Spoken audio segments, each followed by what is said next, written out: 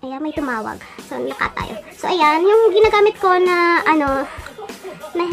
nasuklay. Guys, tingnan nyo. Sobrang dami nalalaglag ng hair ko talaga. As in, yung problems ko with my hair kasi talaga naglalaglag siya. Sobrang dami. Napakita ko sa inyo mamaya kung gaano kadami yung nalaglag na hair ko.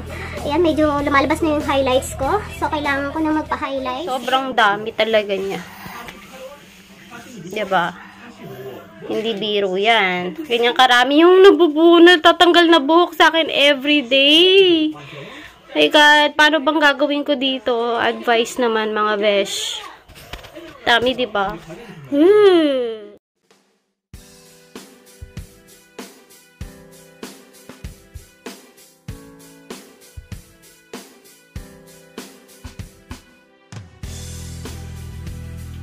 Hi guys! Andito ako sa parking lot. Naghihintay ng sundo at maulan pala. So, maulan. Medyo breezy yung temperature niya. Yung weather is so nakakalungkot. So, ayan. Medyo nilalamig po ang besh. Diba? Naka-ano pa ako nakaganyanan pa yung aura ko. Hindi. Kasi, pag maulan talaga, mas prepare kong magsuot ng yung maitatas ko na ganyan. Kasi ayoko nang mababasa yung laylayan ng pantalon. So, malamig pa po kasi pag nabasa ka, so, ayun, lalamigin ako lalo. Kaya, yung nagpalda-paldahan po ako kasi para pwede kong itaas na ganun kapag mababasa siya. So, kung malakas ang ulan, maitataas ko ng konti. So, hindi mababasa yung laylayan ko, diba? Tapos, nagsuot po ako ng shoes na yung balat para iwas basa. Kasi pag rubber shoes, tapos maulan, papasukin ng tubig yung paa ko. So, lalamigin ako. So, ayoko ng ganun. So, mas prepare ko yung mga leather shoes pag ganitong maulan para hindi po yun nga lang, kailangan pagkatapos mo mag-aura, tapos naka-leather shoes ka, tuyuin mo yung shoes mo. Kasi yung isang shoes ko na leather na bigay regalo sa akin, medyo cozy pa naman yun. Pero, pagkatapos po, nakalimutan kong tuyuin. Tapos nilagay ko na agad siya sa lagay ng sapato. So, nagkaroon siya ng parang amag-amag. Tapos nasira siya. So, natapon lang. Kaya, mas, kailangan, pag nagsuot ka, tapos nabasa ng ulan, kailangan punasan mo ng maayos para hindi naman po siya masira. Sayang kasi, diba? Yan. So, hinihintay ko lang po yung aking And I'm using, syempre, umbrella. Umbrella. Umbrella. Yan. And then, yan. Iwasan din natin mabasa yung ating bags kasi aamagin po yan. Magkakaroon siya ng So, I'm using my Louis XIV bag. Diba? Talagang vlogger ang datingan. So, ayan. Hinihintay ko lang po yung aking sundo and we're going to Jeonju. Nagbus na po ako kasi hindi na umabot yung driver ko. So, magkukumute po ako ngayon. So, alis siya ng 2:25. So, late po ako dun sa event. Sorry po sa mga nag-expect sa akin na ang aga ko today. Kasi, hindi ko nagawa. May practice pa naman yung iba. So, sabi nila 2:30 ang start. Pero baka mga 3 o'clock. I hope late mag-start para makahabol ako sa event. So, yan. Maandar na po yung bus. See you mamaya sa church. Pagmando na ako. In their care, let us also please our support for them. We encourage words and pray for their success. Let us pray. Almighty Father, we thank you that you have called us into your church and have given us the tasks to perform. Help us to be aware that you have entrusted us to accomplish great things. Send your Holy Spirit upon these people who are called to be your servant leaders. Give them your heavenly wisdom that they may have the mind and work like your Son, Jesus Christ, in every decision and plan they will make. Help them to employ the gifts you have prepared for them. May your church be blessed by their services and may they find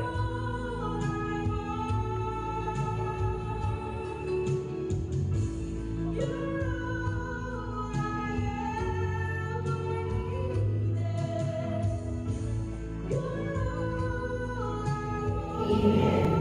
For group members, you may now go back to your seat.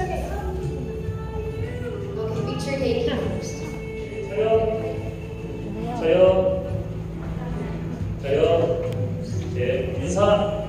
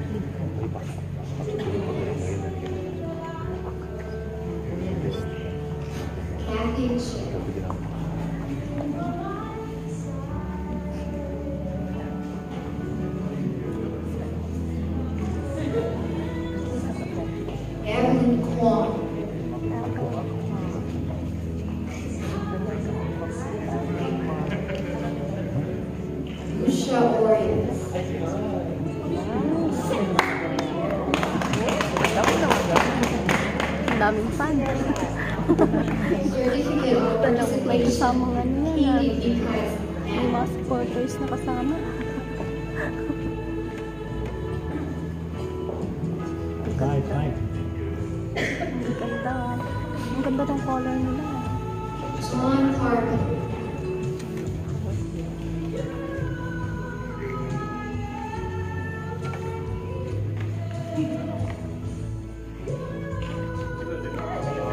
Please move at the center.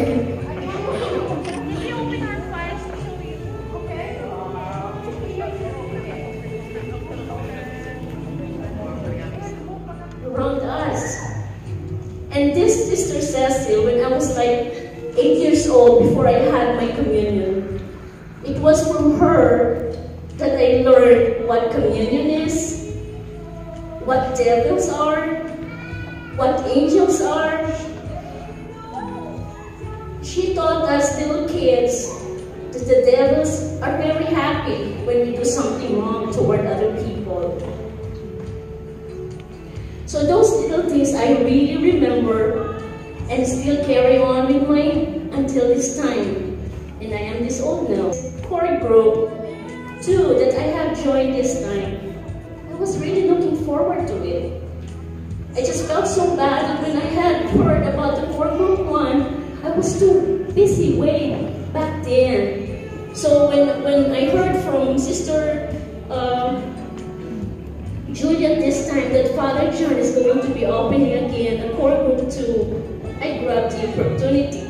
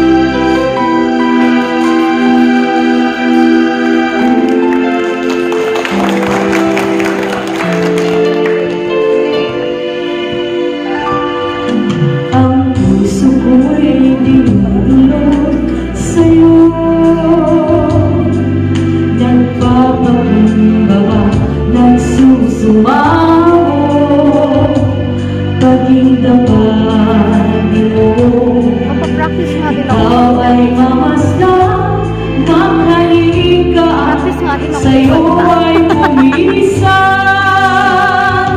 lubin mo ng buhay ko'y maging banal mong dahanan, luklukan ng iyong wakas na pagsinta. Daluyan ang wala hanggang mga papurit magsamba, maghari ka o Diyos ngayon at kailanman.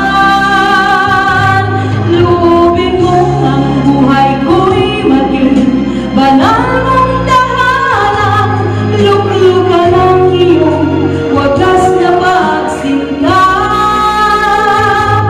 Daluyan ang wala hanggang mga papurit magsamba, maghari ka o Diyos ngayon at kailanman. Maghari ka o Diyos ngayon at kailanman. Maghari ka o Diyos ngayon at kailanman.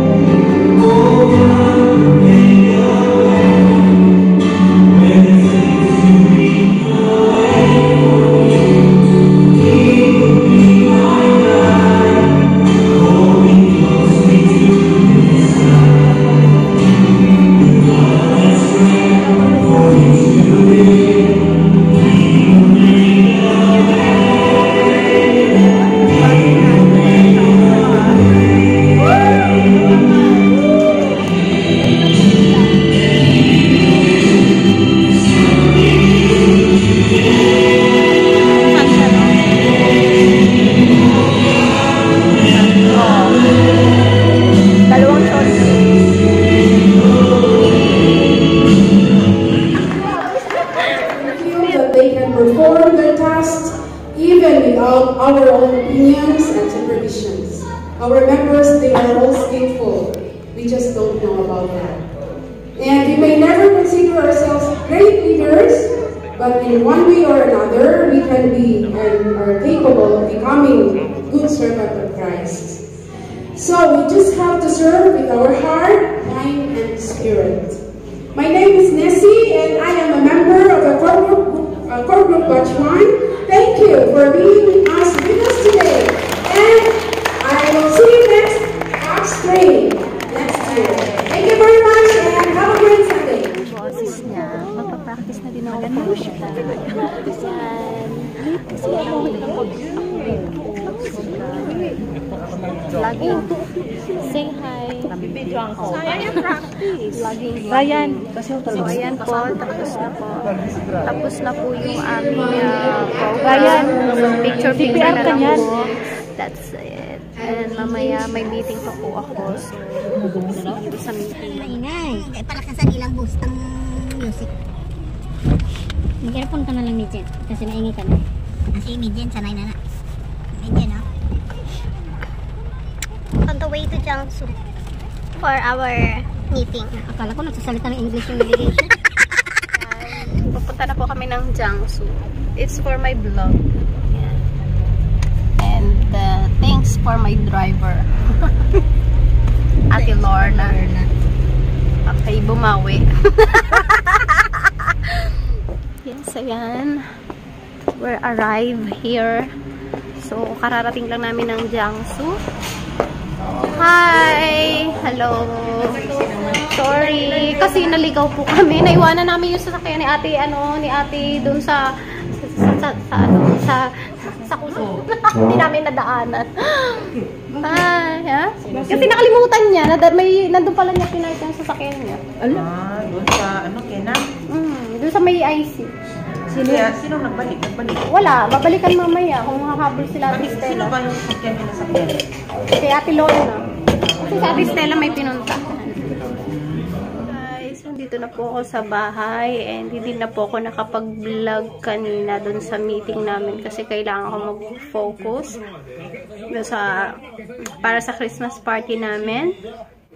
And sobrang pagod, naligaw-ligaw pa kami. Ang hirap mag-drive kasi sobrang lakas ng ulan. So that's for today's vlog, and thank you for watching, and don't forget to subscribe and share my video. Thank you. See you for my next vlog.